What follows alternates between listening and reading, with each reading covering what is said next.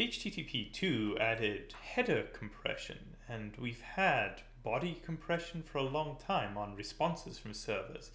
But for some reason, we're not doing a very good job of compressing data going to the server from the browser. Let's mash on that.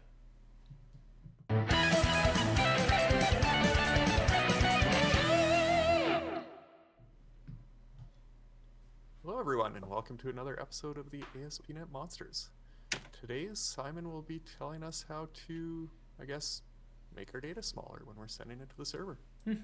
Yeah, so I ran into this problem the other day on an application that was sending back and forth pretty large chunks of data to Cosmos from the web browser. So the idea behind this application was basically that you would load the application and it would pull a whole bunch of data down from Cosmos and let you edit it in the web browser, and then when you were done it would just send like this huge great push of data back to Cosmos again. And I mean, there's architectural problems with that, but the problem that I was running into was that we were sending something like 250 kilobytes every time we saved this page, which was a lot, and it was in JSON format, so there was a lot of kind of duplicate data in there that I felt could probably be compressed pretty nicely. So I was like, oh, Simon, yeah. I have to ask because this sounds really familiar. Is this in an application that I wrote? It might be an application that you wrote. Okay. That I am now Sorry maintaining. Yeah, so we'd already taken some steps to make things a little bit smaller when we sent it. It used to be that we would send like the entire payload of the entire application up, and that was like 2 megabytes. So we did a first step where we split it up into smaller chunks, but the chunks were still like 250 kilobytes, which for somebody on like a fiber connection, not a big deal. But if you're out in the field or you're on a cell phone or something like that, then it's a huge thing to send back over the wire. So I went and I was like, well, we already compress stuff, bodies coming back from the server, and we compress headers. There must be built-in compression for bodies going to the server, and I just don't have it turned on somewhere. And I couldn't find any like consistent way of doing it. Like, I had just assumed this would be something that would be in the HTTP protocols, and it wasn't. And even more interesting here, so I put together an application here very quickly that sends a bunch of JSON data over the wire. Let's make that a little bit bigger, not that it does anything. So when I hit this button here, we're going to send a bunch of data up here. Oh, I got a breakpoint there. Let's take that out for now. And so that is sending some amount of data over the wire right now.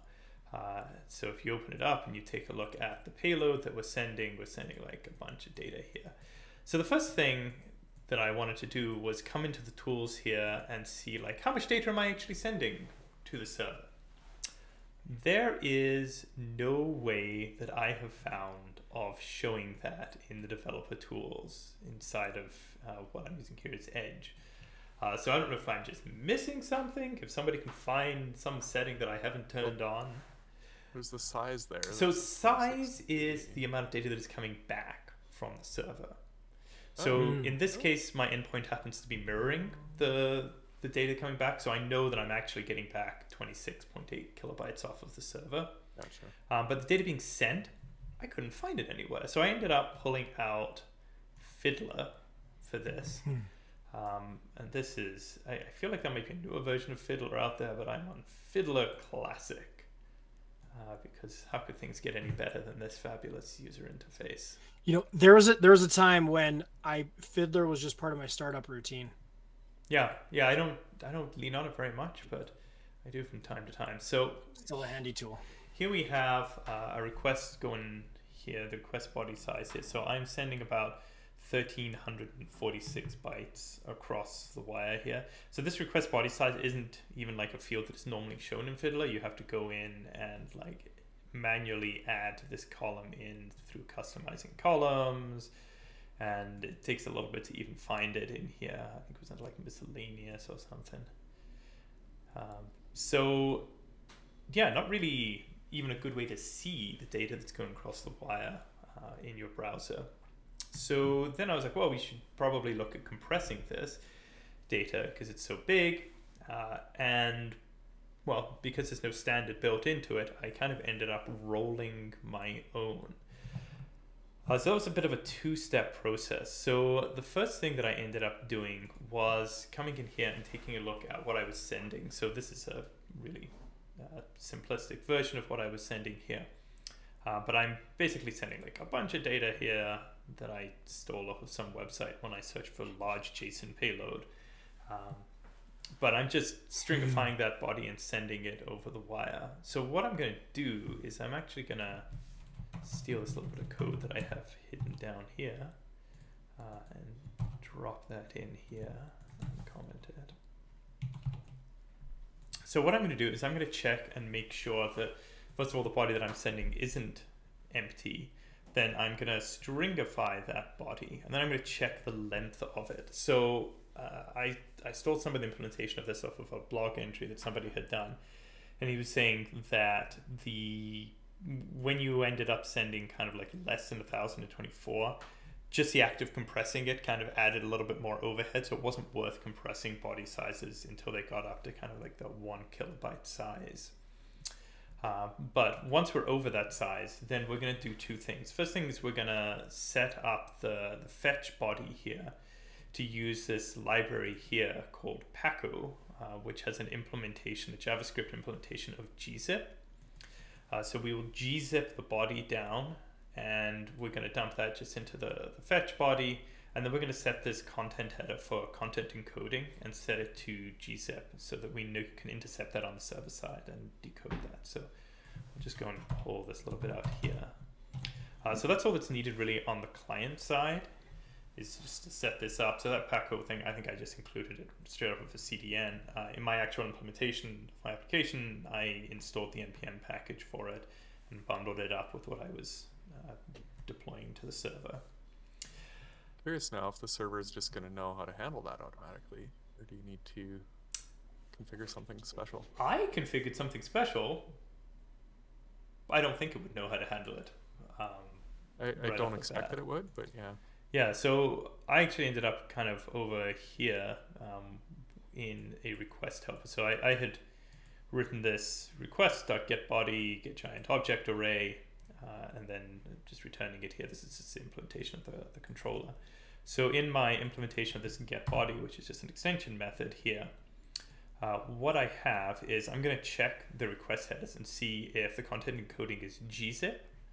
And if it is, let's make this 2 lines, it's a little bit easier to see. Ooh, maybe even 3 lines. It's a heavy line of code right there. Yeah. So what we normally do is we just read the body, read to end async, and then deserialize it. When it's a gzip, there happens to be this very handy built-in gzip stream that I didn't even realize existed inside of systems.io.compression. So all I need to do is just give it the request body, tell it to decompress it, and just read to the end of it just as I would the stream normally. So if we go and run this now, let's try going over here. It should have reloaded for me already. Clear this out. I'll post a bunch of JSON here. So you can see the size here has remained the same at 26. Let's go take a look at what we sent over in Fiddler here. Okay, so here is our new send in Fiddler. So we can see that this is now dropped from 13,000 bytes to 1,114 bytes. So we've cut this by a pretty significant factor, by about 90%. We've cut this body size. I mean, this was a pretty ugly sort of body anyway. So I was sort of expecting it to compress quite nicely anyway, because it just contains like all of this stuff here. Yeah, JSON's usually pretty highly compressible, just because all those repeated property names and whatnot. Yeah.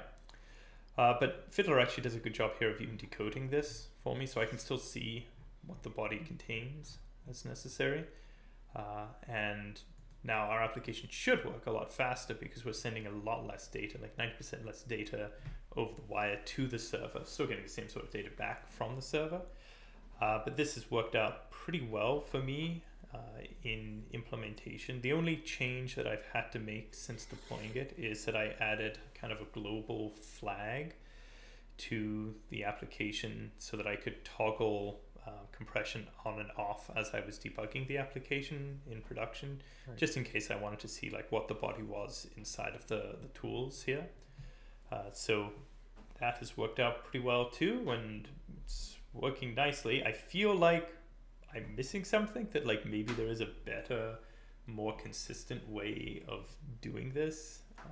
Well, server side, I feel like this is an opportunity for middleware. I almost wonder if there isn't some automatic middleware or like a package out there that supports this, because with the configurability of the pipeline, plugging that in before you pass it off to the controller, you should be able to just detect in the header if there's gzip compression, and then I absolutely agree, and I think that's probably a follow-up episode, is making this a little bit better. So this is just a really rudimentary demo that I wanted to do for this. My actual implementation is in a functions app, so I don't have quite the level of control on the pipeline that I would like with that. Right. I think the functions app is still on a slightly older version of functions before they kind of unlocked and enabled you to plug into the pipeline a little bit more.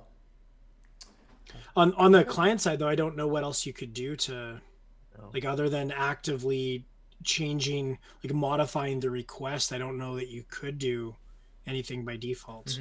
Well, this just felt like a really quick solution. Like, I had this proven out and deployed inside of an hour probably. Nice. And I had been thinking of like, oh, do I need to go and rename all of my JSON properties because they're really long? Is it going to be worthwhile doing that so that it's a little bit less data to send over the wire? But the compression has handled it nicely, and I haven't seen any problems from it as a result of this. And most people that were complaining are not complaining as loudly anymore. Sounds like success to me. Yeah, I mean, really, what more could you ask for as a developer? But to hear slightly fewer complaints than average. Can you head over to the network tools in the browser? Yeah.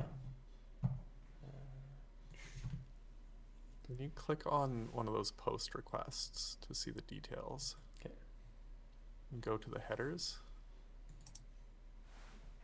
There's no content. Okay. I was checking if there was a content length on the request header.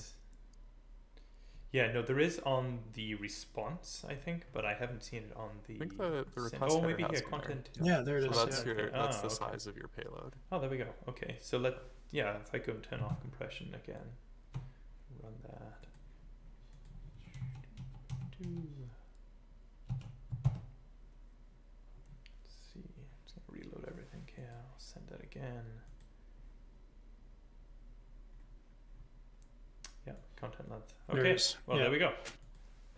I'm glad that it was you that found that for me. Does that make up for making you go through all this in the first place? Yeah, sure. We can call it even. Okay, well, I think that was probably everything that I wanted to show on this. I might do some follow-up episodes here, but if people out there know of a better way of doing this, it doesn't feel so hacky, I'd love to hear about it. And if this is actually like the way of doing it, maybe we'll roll a package or something that can be deployed out to servers, because this might be something that we could just dynamically plug into an application through a service worker, and then you just sort of get this for free on the client side, and then on the server side we could plug it in through the pipeline, and everything would just magically work.